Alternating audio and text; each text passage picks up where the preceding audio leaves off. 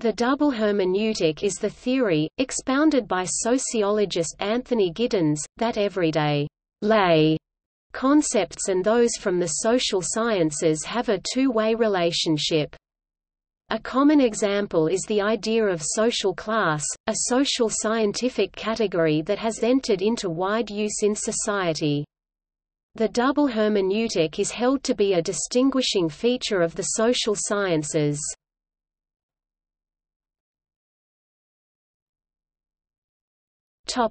Overview. Anthony Giddens 1982 argues that there is an important difference between the natural and social sciences. In the natural sciences, scientists try to understand and theorize about the way the natural world is structured. The understanding is one way, that is, while we need to understand the actions of minerals or chemicals, chemicals and minerals don't seek to develop an understanding of us. He refers to this as the single hermeneutic.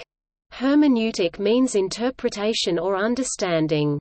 In contrast, the social sciences are engaged in the double hermeneutic.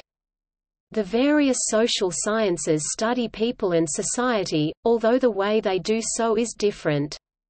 Some social sciences such as sociology don't just study what people do, they also study how people understand their world, and how that understanding shapes their practice. Because people can think, make choices, and use new information to revise their understandings and hence their practice, they can use the knowledge and insights of social science to change their practice.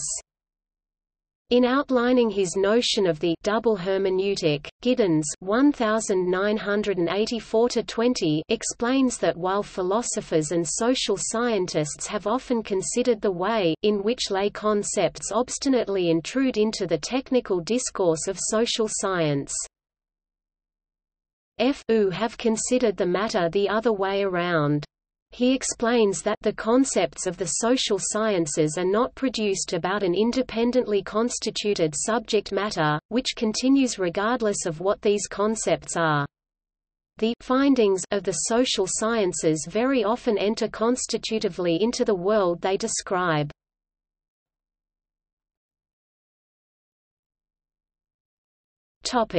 See also: feedback, social sciences, hermeneutics, reflexivity, social theory.